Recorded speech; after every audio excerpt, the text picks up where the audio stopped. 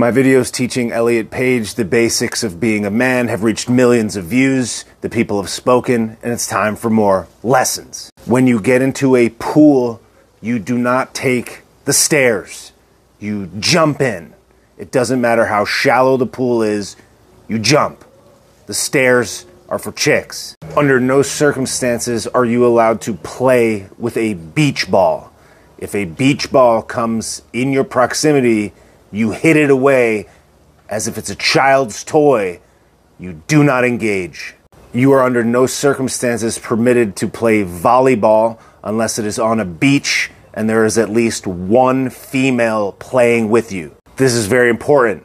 Unless you're European, then maybe. Unless you're camping, you are not permitted to use bug spray. Bug spray is for girls.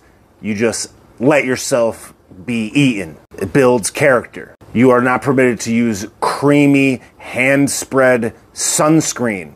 You can only use spray aerosol sunscreen, and that's it.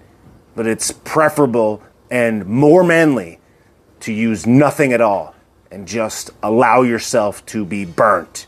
And then the next day when you're in extreme pain and people say, "Didn't you put any sunscreen on?" You just pretend like you've never heard of it or that you're better than it.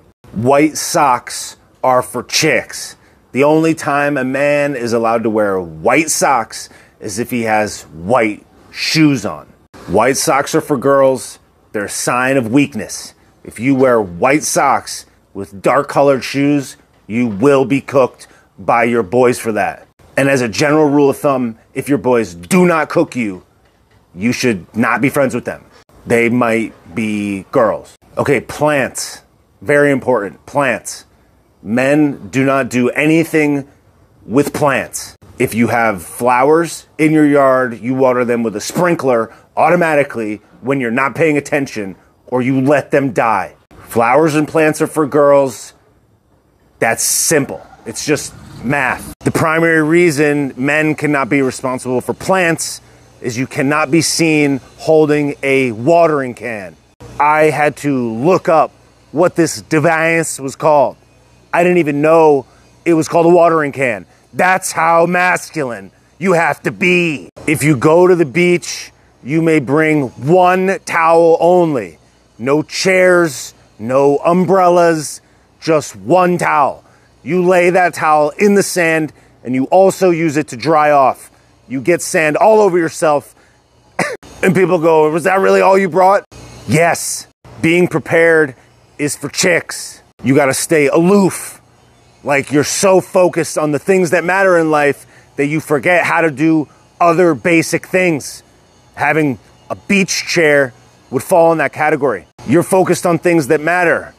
Trees, cutting them down, starting fires, lifting weights, cooking beef. If you are cleaning something at your home, the only acceptable solution for you to use is an all-purpose cleaner or Windex. It doesn't matter what it is. You spray Windex on it or all-purpose cleaner or just pour gasoline on it and light it on fire. Having the correct cleaning solution for the spill that you have is girl stuff.